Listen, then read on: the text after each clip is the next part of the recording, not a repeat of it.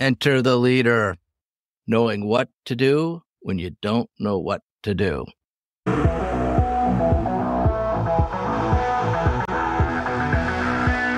Hi, everybody. I'm your host, John Kuntz, and welcome to another edition of the Disruptor Podcast. For those that are new to our show, the Disruptor series is your blueprint for groundbreaking innovation. We started the podcast back in December of 2022 as a periodic segment of the Apex podcast. Our vision was to go beyond conventional wisdom by confronting the status quo and exposing the raw power of disruptive thinking. Today, we welcome back a guest that we had on an earlier show, Andrew Netschay of Warm Steel Consulting. As this time, we explore Andrew's leadership mindset module on leading through confrontation. We will discuss the valuable advice on the pitfalls and the mistakes many executives make when entering the ring, high-stakes negotiation sessions. Welcome back to the show, Andrew. How you doing? Doing great, John. Thanks for having me back. It's always a pleasure. I have been having a good summer, although it's starting to feel like fall around here. It's starting to get cool again. Nights are getting longer and the days are getting shorter. I'm so super excited to have you back on the show. I thought we had a great conversation on your Enter the Leader series of modules and your coaching programs. I thought we'd have a follow-up session and talk about negotiations and your programs and some of the things you've learned over the years. For those that were not on our show or haven't listened to our show for the last time, why don't you tell us a little bit about your background, your education, and your experiences? Feel free to start anywhere you want. Okay.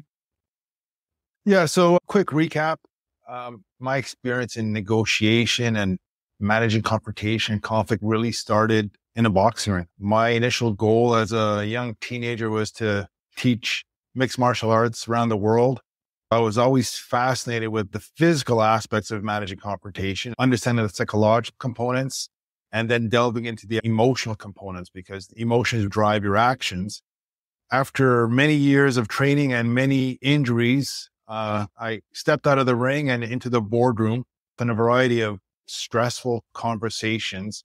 I drew upon my experience training in the martial arts, and I started to see a lot of parallels. And I found, hearkening back to the strategies I used when teaching RCMP law enforcement officers how to handle confrontation, extremely valuable in handling tough conversations with either an executive team, shareholders, vendors, customers, all tough conversations when you're responsible for multi-million-dollar projects. In a nutshell, started off understanding the physical aspects, really got fascinated with the psychology and emotional aspects of tough conversations. And that's what really spawned Enter the Leader, which is a coaching system, a leadership development program with a framework that prepares people for leading through tough times, because I don't think you need that much preparation when times are rosy. When the numbers are great and customers are happy and there is no dissatisfaction in your ranks, those are rare circumstances.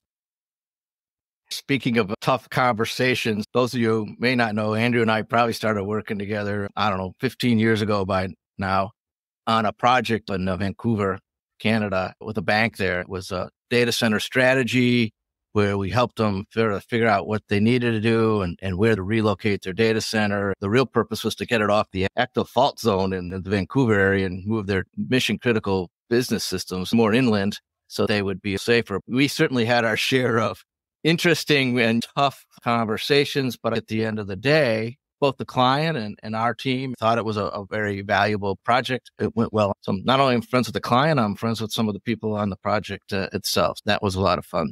Absolutely. All right. Well, I heard you say, and I've actually seen you write this down, that managing confrontation is hard, leading through conflict is harder, avoiding either is not an option. I was hoping you could expound on that and how your approach benefits companies and their executives that provide this negotiation training as part of their leadership development. Yeah, no, absolutely. People tend to shy away from those tough conversations. People don't like delivering bad news, but in the bad news, there's opportunities to resolve issues. So I find that helping executives manage their emotions, understanding their stakeholders' emotions when they're delivering maybe not fantastic quarterly numbers, those are key skills you need to have. As we talked about, when times are rosy and everything's looking green, they're easy conversations. I got fascinated in confrontation management, negotiation management when I started bridging the world from martial arts into business. One of my clients was top executive in a wealth management company in North America. He would share his negotiation tips with me. And again, I was in my early 20s and I just soaked it up like a sponge. But I left those conversations thinking, well, it's easy for him to do because his team manages about $4 to $5 billion worth of assets. So when he walks in negotiation, has a ton of leverage.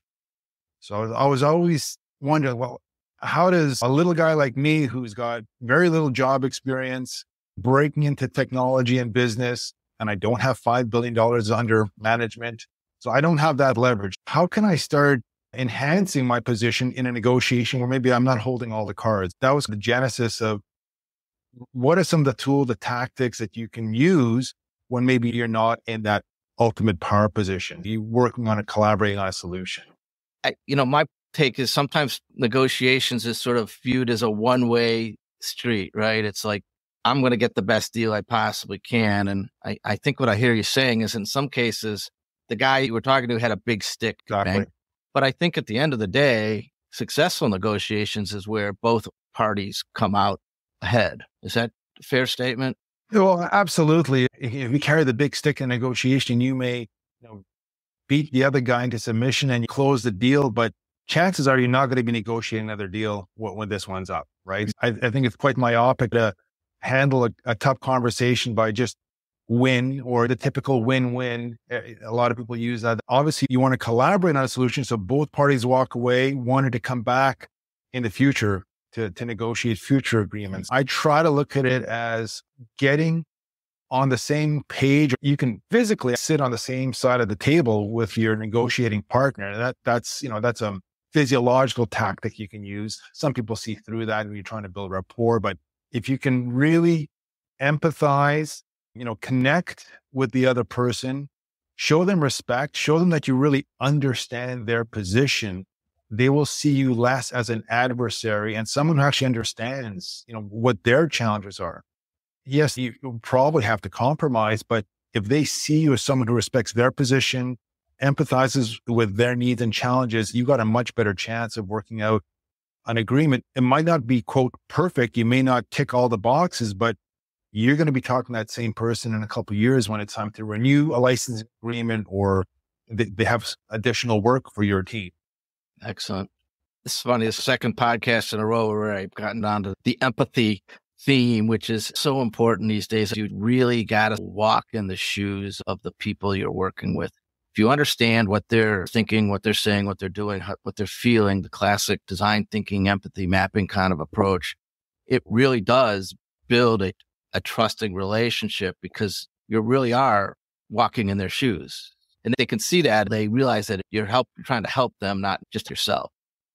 I think a lot of folks have these common misconceptions or make some mistakes, or there's a number of pitfalls that organizations fall into when they're taking a more traditional approach to conflict management training. Wonder if you could allude to some of those that you've seen over the years.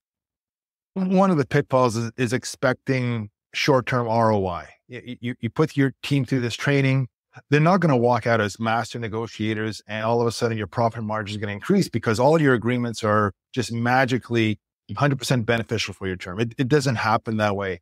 It is a skill you develop through practice, and practice takes time. Managing the expectations of taking an executive team through this training, it's not an overnight success story, but it starts building that skill set that only gets better with practice. So I try to get all the people who attend our seminars to find opportunities to practice daily with your family, your children, your spouse, buying a car, buying a house, just really practicing those empathy skills. The key pitfall is expecting a short-term ROI.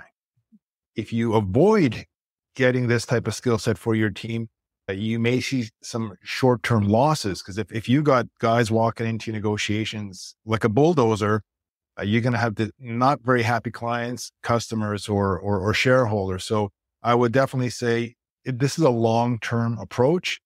build a foundation, encourage your team to practice. But like I said, it's not an overnight success story. It's going to be benefits that you realize over time.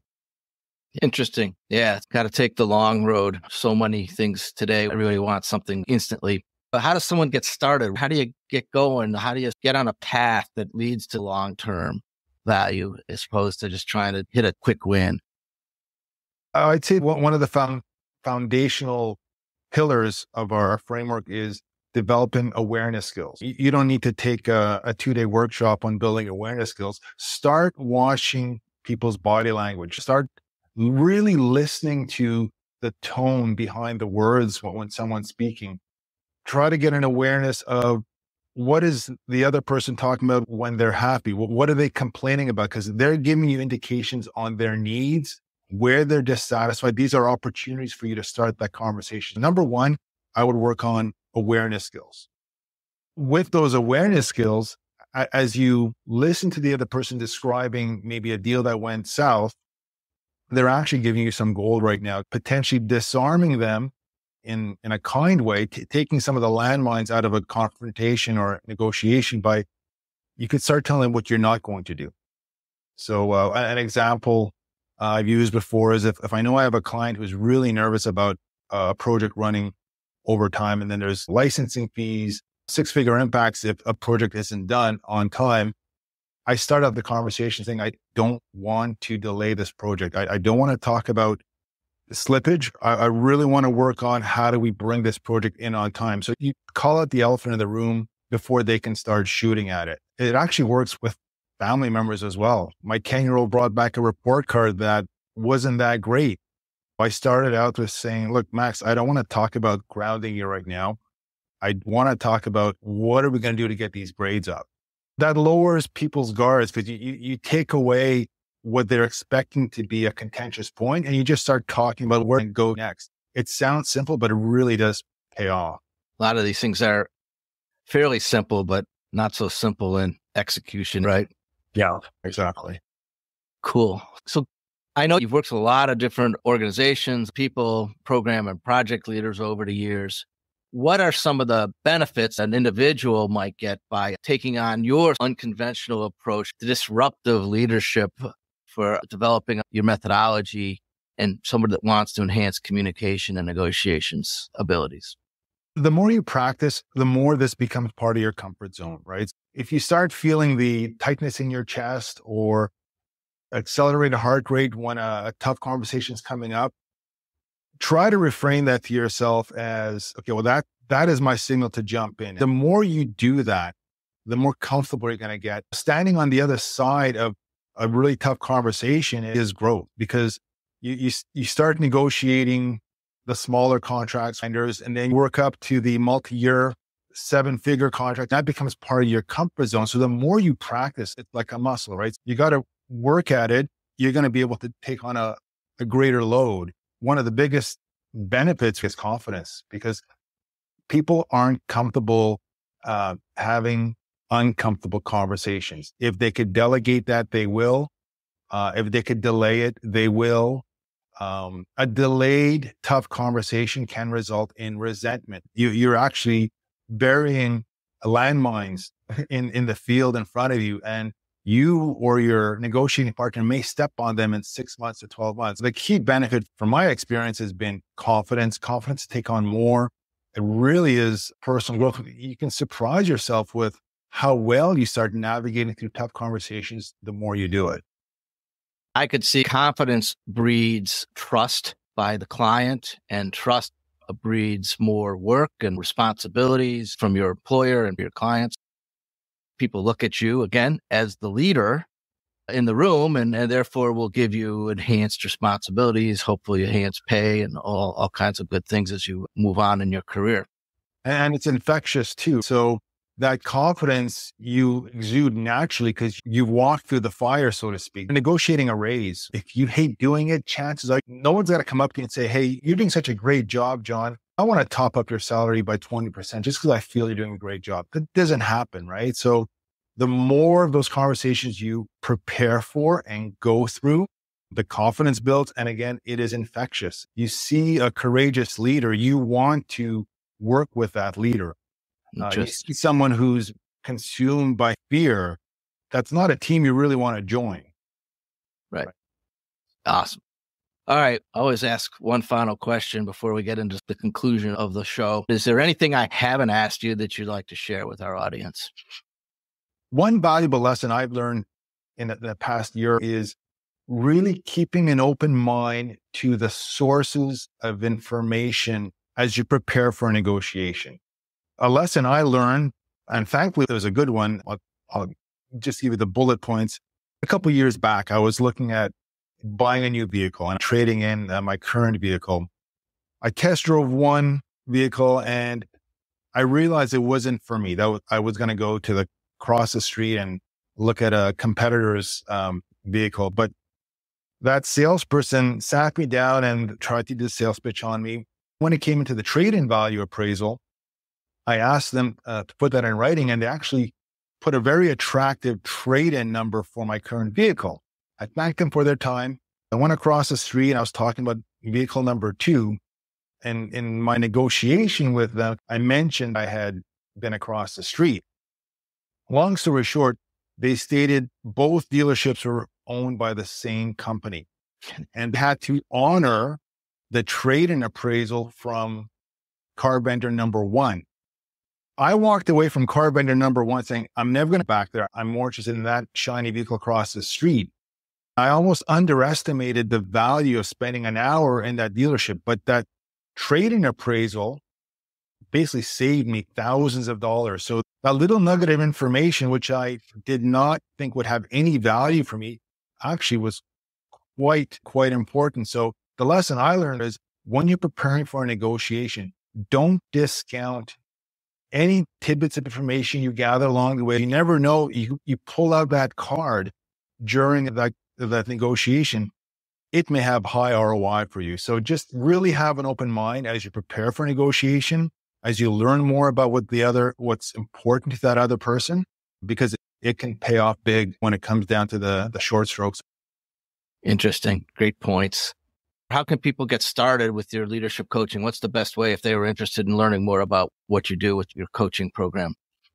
Fastest way, just go to warmsteel.com/coaching, or you can find me on LinkedIn. I think there's only one Andrew Netschay on LinkedIn right now, or look up Warm Steel. But yeah, the fastest way, warmsteel.com/coaching. Cool. And we'll, of course, put those links in the show notes so people can find them.